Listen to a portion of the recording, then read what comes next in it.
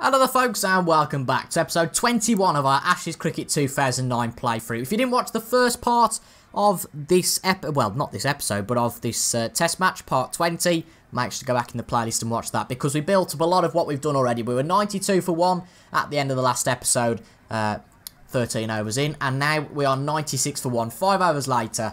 Simulated a little bit. They haven't picked up that many runs since then, but Andrew Strauss on 58 off 57 and Ian Bell on 31 off 46. And maybe today we can make it a 100 partnership. Now, I am recording this before the end of the Ashes, so I will be talking about the permutations for the Ashes in the next episode. Because obviously I don't know what's happened yet. That is a very good chance. I don't know, he's dropped that. Goodness me, I don't know what on earth happened there. But excitement from the first ball. What's gone on there? He dropped it. Well, Ian Bell, that was Strauss, because of course they only got a single. But yeah, Strauss dropped at the first ball. But I'm recording this straight after the last episode, so as I've just said, but again, we've brought up the 100. We are batting very well at the moment. But yeah, Andrew Strauss brought up his 50 last episode. Ian Bell going towards that into the 30s now with a very solid shot there. And I'm recording this just after I record the last episode, so on Saturday evening, so the test match will be over. When will it be over now? Thursday for...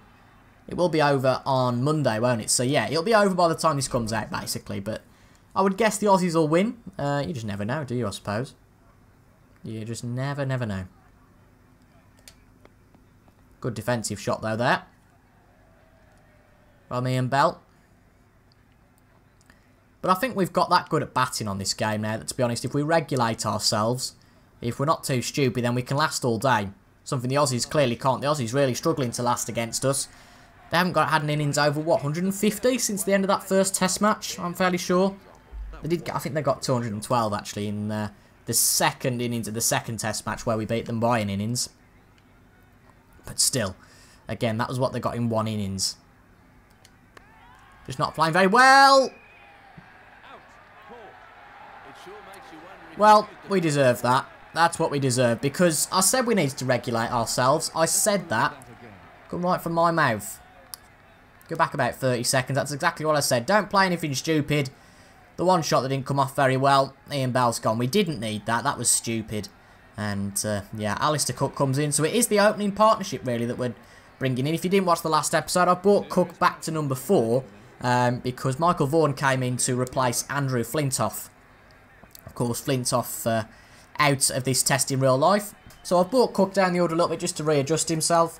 And Kevin Peterson fills in that number 6 spot that Andrew Flintoff has left. So, new partnership here. Again, not really good enough. That wasn't from Ian Bell.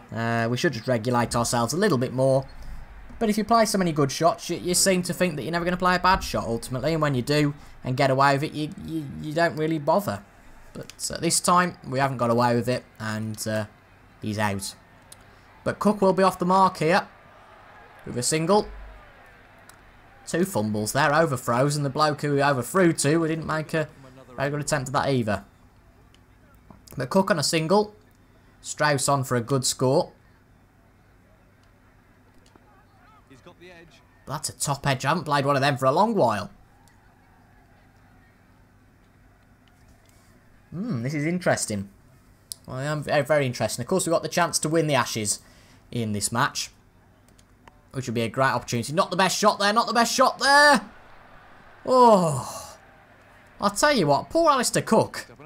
He's really been caught in the line, hasn't he? He's really been caught in the fire. The line of fire, that's the... Is that it? Yeah, sure it is. But yeah, he's really been caught because when we bat with Strauss, it seems that Cook gets run out awfully often. And again, it really nearly happened there.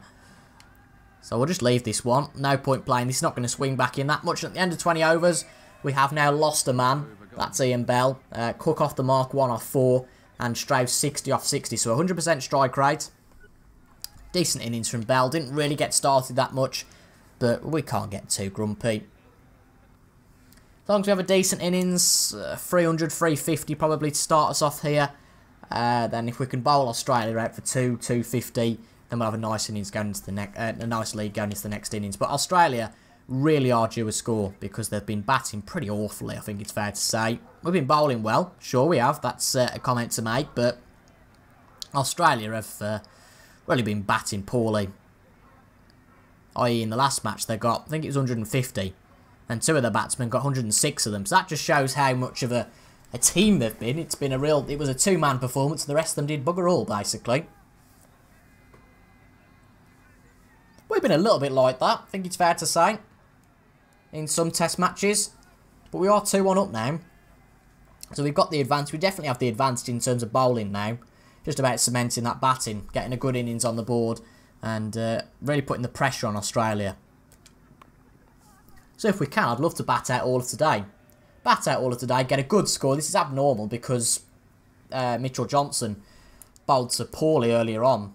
I think let us have something like 30 runs off 3 overs, which really made the score look a lot better than it is in terms of us whacking it about. But if you think about it, without those 3 overs, it'd be 70 odd off 20 overs, which would be only sort of 3.5 an over. So that would be a normal test innings. That's why it looks a little bit inflated, but we are defending a little bit more now, and I don't think any runs on that over. It was 60 from 60, wasn't it, for Strauss? So a maiden over, that'll suit us, and Mitchell Johnson is back in.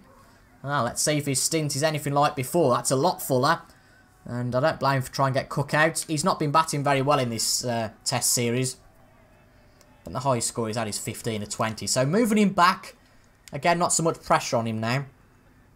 He's got a partner who scored a lot of runs, and we'll just have to see how he goes. It'd be great if we had a good partnership between these two, and maybe this might be a good place for Alistair Cook to go in this team for the last test. We can wriggle things about. If we win the Ashes, it doesn't really matter what we do, because we won't be continuing with this squad after this, so it's not like a case of bringing through youngsters or anything, unlike real life. A decent attacking shot there. Go for 2. Alistair Cook nicely off the mark. He did get a single before, but that'll be a good 2 runs. Just hesitate to attack a bit because I think the responsibility is on us now. Unless it's a good ball, as in a good batting ball, so a poor bowling ball. Unless it's a good ball to just defend some of these out. Good defensive shot there. I've recorded 3 videos today. I think my throat's going to hurt quite a bit after this. It's amazing, really, if you talk for 2 hours, how it does hurt your throat. But that's a great shot from Cook. I like those, just going towards the leg side, move the batsman a little bit, and it gives you a lot of freedom to play the shot, and we'll take the 4 there. I think he's playing with the most freedom he's played with all series, which is great. But that's very wide of off stump. That's not going to swing back in, so I think it's fair to say we are safe to just leave that one. And after 22 overs, it is 115 for 2. And Cook nicely off the mark, 7 off 11. And Andrew Strauss, 60 off 67. So still going the fast men. No spinners or anything, which is interesting. But who have they got? That's a good point, actually. Who have they got? Nathan Horwitz is out of the squad. I know Marcus North has a bit of a stint at spin bowling, but nothing fantastic. So that is a good point. Nathan Horwitz was their big spin bowler. He was out for Stuart Clark. Don't know why, but I've just followed what their squad was in real life. So, yeah, it seems to be all fast bowlers. Hilfenhaus, Clark, Siddle, and Mitchell Johnson. And maybe Marcus North as a occasional spinner. He'll prove me wrong now. Marcus North will bowl the next 20 overs, you can guarantee it. But these are all pretty good balls. Strauss, again, in a good position here, so we don't want to ruin that. Plus the fact, I think that if we lose a 3rd wicket here, it's still fairly early on in the innings. We don't want to exploit Alistair Cook particularly. Cook and Collingwood, 2 good batsmen, but quite cautious in their craft. So I don't want to put them 2 under pressure massively. So just defend some of these and wait for the opportunities to come now. But we've batted for quite a while, so after this episode we will probably simulate quite a fair bit. Depending on what the situation is, really. We'll gauge that at the end of the episode. We will probably simulate quite a bit and say the tail enders. If not, we could well have a collapse in this innings, of course. We could have a collapse now. Is he caught? Well, I can't believe that. The first attacking shot we played to the leg side. Pete Siddle so close to the batsman, it's painful. And what a catch that is. Reflexes are unbelievable. And, well, Andrew Strauss has gone. That's a shock. Real shock. He's gone for 60. I wasn't expecting that. We're defending out all that over. Just fancied an attacking shot on the leg side. And an awesome catch from Peter Siddle. Unbelievable. I'm in two minds now. No, we're going to have to bring Collingwood in. I was thinking bring Sidebottom in, but that's just a stupid suggestion. But we really didn't need this. Again, we're kind of back to square one. 116 for frees, not that much of an impressive score. First three batsmen gone. Ben Hilfenhaus, it's important to comment, has took all of those wickets. So he's on for a 5 for potentially here. But Cookie's exposed. I did say I didn't want to expose him. But he has definitely been exposed here. Which I'm not too pleased about. But you just have to play a few aggressive shots sometimes. A little bit of a shorter ball. I thought we might as well try and get a run or two. Albeit it went wrong and it's Cook and Collingwood that are at the crease. Now it's their responsibility. They're perfectly good. They've got perfectly good CVs. And they should get a decent partnership. If they don't, then we have got a bit of a worry on our hands. Because Peterson could be out very quickly. Outside edge. Thought that might have just worked, playing it to that side. But just let these two settle a little bit now. Again, we had a good partnership for that second wicket. For the third wicket, the partnership wasn't so good. Purely because Strauss played that one shot. And to be fair, he composed himself a lot. But 60, it's added to the score. It's better than Australia have been getting. So, I mean, at the moment, it's an average of, what, 40 per wicket, if you like, in terms of the partnerships. So if we can keep it like that, that would be a very cushy score. Of course, if we lose these two, then we've got a real problem. That's wide of off stump there, but it could curve back in, so I'm just going to defend that one. And nicely defended by Alistair Cook. Mitchell Johnson certainly marked bowling a lot better than his first stint. Goodness me. It was dreadful for you guys that had watched it. But again, this a lot wider of off stump. Might as well just try and defend it. You never know if it'll swing back in. He could play a crafty ball and we could be out. And we don't want to lose a wicket at this point, so Collingwood will face his first ball. It's Ben Hilfenhaus. He's took all the wickets so far. Interesting. A lot of space either side. And a great start from Collingwood. First ball, that should be a boundary. I thought there was a lot of room that leg side. If you just move over, that's our natural shot, really. We love those shots. Just come a little bit closer to the offside. A little bit more room to manoeuvre. And a nice shot to the leg side for 4. Not a bad way to start your innings, eh? It's coming wide of off stump there, so we'll just defend it. Again, at this point, I don't really want to be leaving balls unless they're way, way wide. There's not that much chance of us edging anything, so we're okay in terms of that.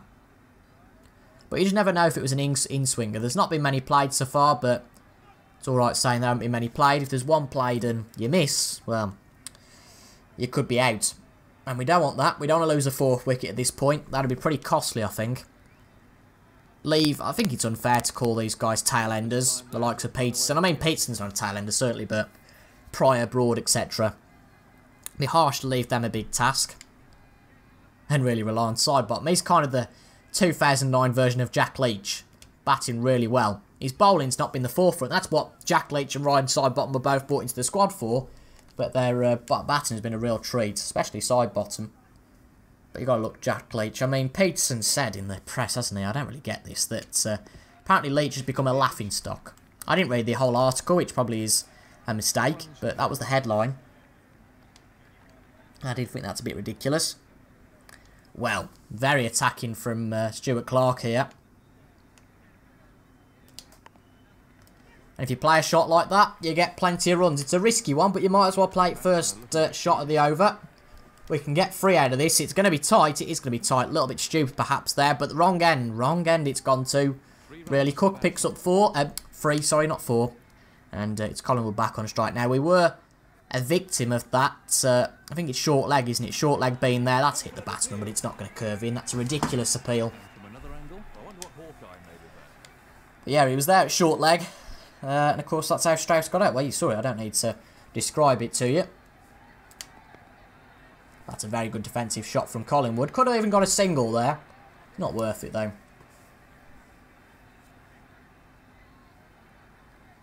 Interesting, it's Hilfenhaus who's got all the wickets so far. I mean, Clark, Johnson, apart from that little stint, and Siddle have bowled well. Has Siddle bowled yet? Let's have a quick look. I don't think Siddle's had a bowl yet. No, it's been Johnson, Hilfenhaus and Clark. Funnily enough, Hilfenhaus's economy is pretty close to Johnson, which just shows how Johnson has really loosened up in the last few overs. He conceded 33 runs off his first 3 overs, and his 16 then off the next 6. Of course, you can see a massive difference. That's half the runs in double the overs, which is crucial. But already nearly 8 overs done for today.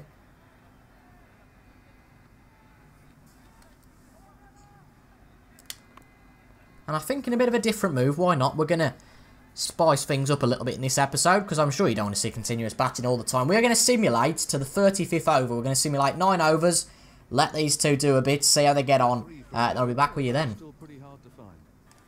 Well, the good news is we haven't lost a wicket. We've just come out after lunch. 27 off 49 for Cook and 16 off 35 for Collingwood. A solid start for them. And we've had Marcus North introduced to the attack. He's bowled 4 overs for 17. And the good news is there's not been a wicket, so we're going to come straight back into the action. Probably do another 5 overs. I thought I'd just shake it up a bit, because we were defending quite a bit, and again, these two just need to build up the scores, which we've seen plenty of so far. So we're going to do another 5 overs here, and see how we get on. Hopefully not lose a wicket. But we're looking in a very strong position, particularly at lunch, at about 140 for 3. A very strong position. Again, sad that we've lost the first 3 batsmen. You can't do much about that, but there's plenty of batsmen here. This really goes deep, proving that, you know, even Sidebottom and Anderson and Swan can produce the goods here fast. Can't rely on those batsmen, of course, but they can do a job. They can get some runs for you. And just make the Australian job harder. Again, for the 2nd match in a row, they're putting us to bat first. But really, it's lose-lose for Australia. If they come in and bat and they're out for 90-odd by lunch, that's terrible for them. It's really the match gone unless we go out for the similar amount. But if we come out to bat first, then it looks like we're going to get a good score. So it looks pretty daunting for them to chase. It's a good shot, though. Fielder tried to get that short. Just go for the single there. No point getting stupid. Just go for the single. They've protected the partnership for 9 overs. Why should I go and destroy it so quickly? But nobody on the boundary, and that's interesting. A lot of fielders coming short. Good defensive shot there from Alistair Cook to end the over. And it is Collingwood. I mean, that's not intentional against Cook. But yeah, Collingwood's going to face the next over. And it is spin. As I said, Marcus North coming. I was saying about spin earlier. And after lunch, they're going to try and get this 4th wicket with the use of spin. I don't like batting against spin, especially in these precarious positions. When you're having a whack, it's great. Because you can get 6s all over the place. But this time in an innings really is not the time to be having a whack. 7, 8 wickets down, yes. But this is a partnership we need to protect. Could really alter how many runs we get in this first innings. So we'll just defend a few balls, get used to the spin bowling dynamic. Remember that we've been batting over after over to fast bowlers. It's a very different style of bowling, of course.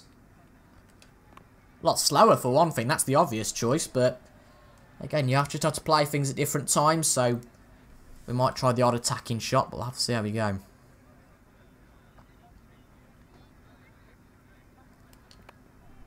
It's not the best shot, but we get away with it. Not going to go for any runs. This will probably be made an over, but just an experimentation over. You've probably seen that we are becoming a little bit more defensive now, which it's just a tactic really to make things a little bit more realistic, yes. But not to lose wickets. We've had a no ball there, so it's not going to quite be a maiden. We can't be losing wickets at this point, realistically. This is a crucial time in the innings. We can win the Ashes in this test match, so I want to try and respect that and play as best we can. Both in terms of the cricket, but tactically as well, making sure that there's a good balance. And that we start the first innings well, because as we saw in the first match, we lost the match in the first innings, really. We don't want to do that again. Oh, top edge. Well. I said, we want to protect this partnership, but Alistair Cook gone. It is personal best, I think, for this series, but albeit a top edge from Alistair Cook. Just hits the top of the bat and a fairly easy catch in the slips from Simon Katic. So Cookie's gone. 156 for 4. Not the best start for us all of a sudden. And yeah, it's not been great. Runs are fine. We've got a decent innings going, but again, the partnerships haven't been brilliant. And another wicket that's disappointing. Through just playing a defensive shot.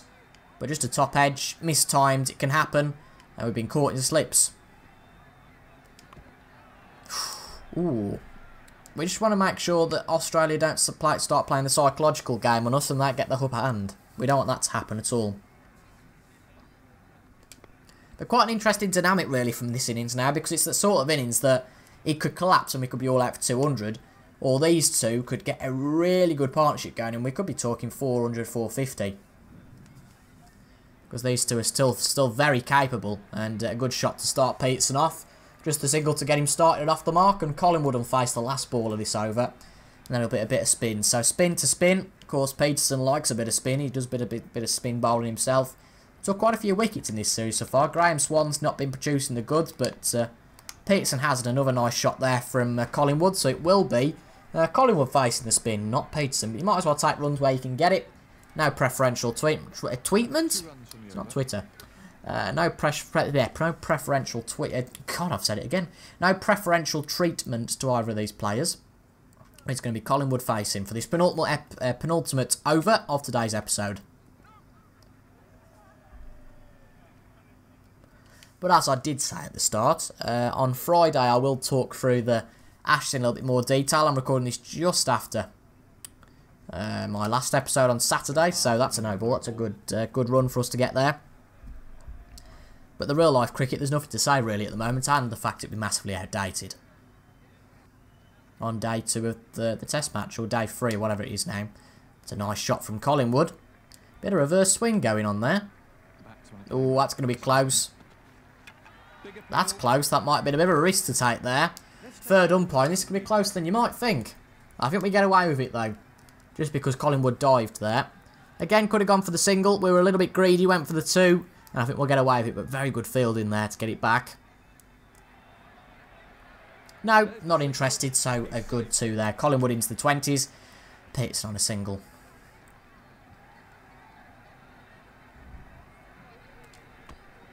Another good defensive shot there.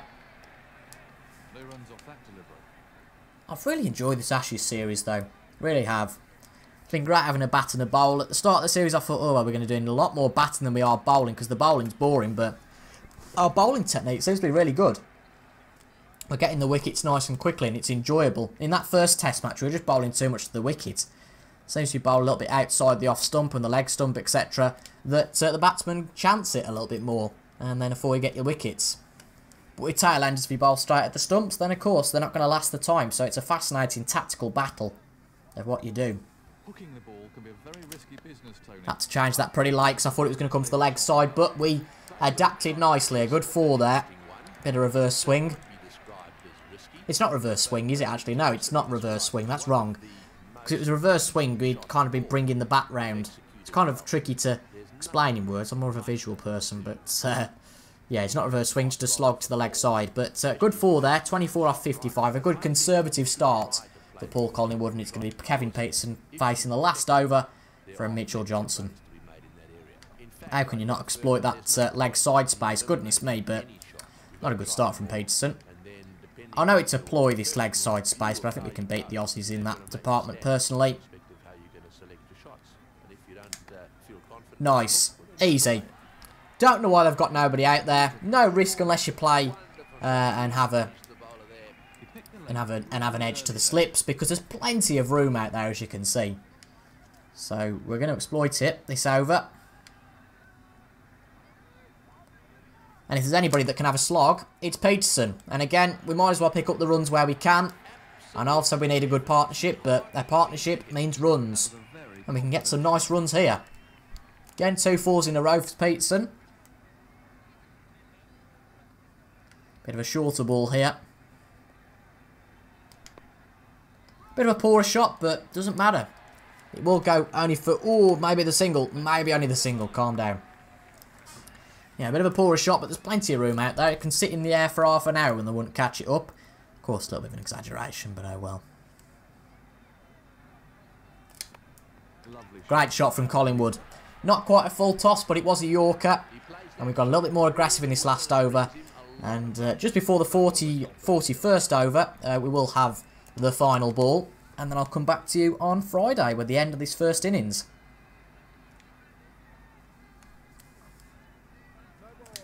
No ball, outside edge. So another run for us there.